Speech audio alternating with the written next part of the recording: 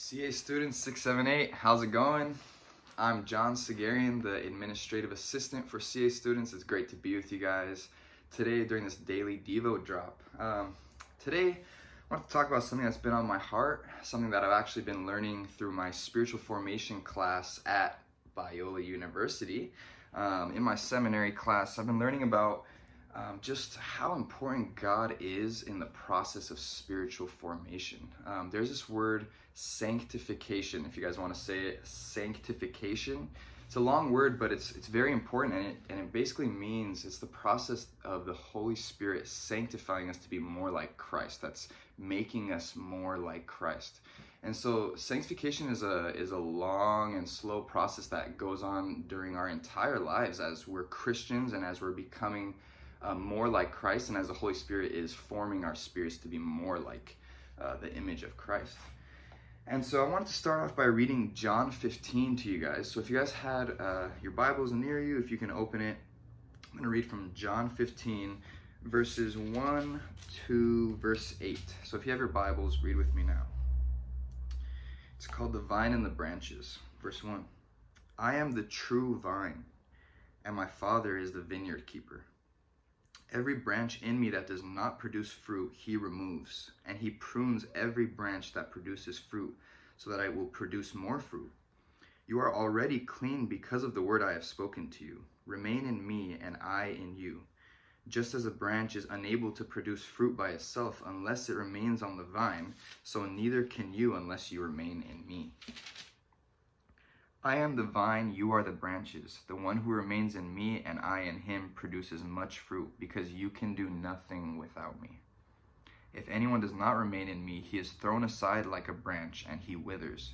They gather them, throw them into the fire, and they are burned. If you remain in me and my words remain in you, ask whatever you want and it will be done for you.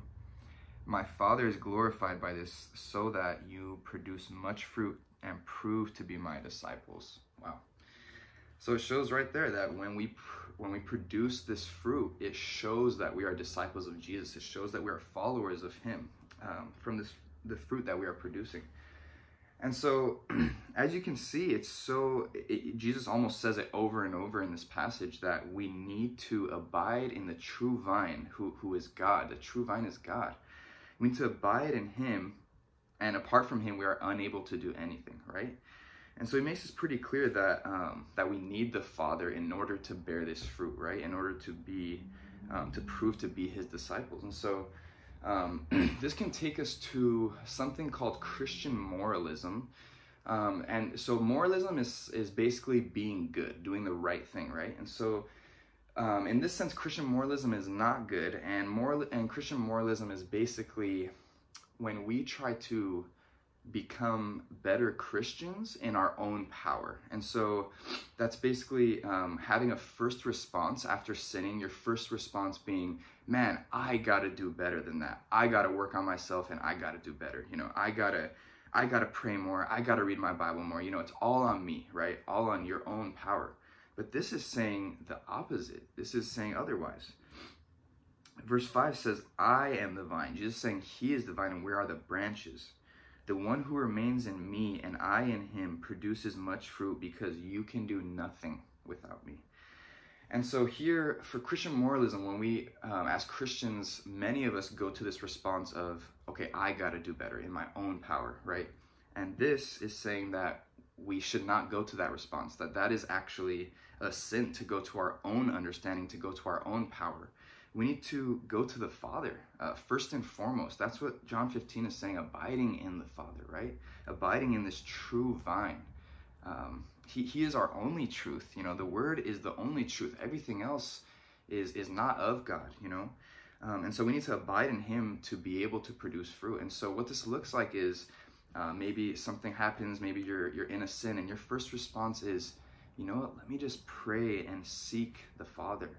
Let me just pray. Maybe let me just go to the Word and just read some of God's words just to me, and let them soak in, and let me just have faith in God and who he is, and have faith that his power will allow you to overcome this sin, not your own power.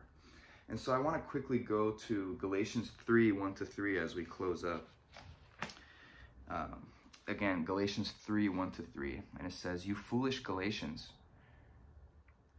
who has hypnotized you before whose eyes Jesus Christ was vividly portrayed as crucified? I only want to learn this from you. Did you receive the Spirit by the works of the law or by hearing with faith? Are you so foolish? After beginning with the Spirit, are you now going to be completed or perfected by the flesh?" And so what Paul is saying here is that, guys, it is our faith in the Holy Spirit, in God, that gives us our salvation. It is not works. It is not our own understanding, our own power that we go to our works and try to bear fruit. That is not going to happen. The Bible says, the truth says that we cannot do anything on our own, and it is only by abiding in the Father. And so I just want to just encourage you guys to have your first response, when you're dealing with any sin in your life, with anything in general, let your first response be to pray and seek the Father, seek Jesus. He wants you to go to him, that he is your first priority, your first response, instead of this Christian moralism where we're used to just relying on our own power and our own understanding, and that is not going to get us anywhere. Thanks, guys.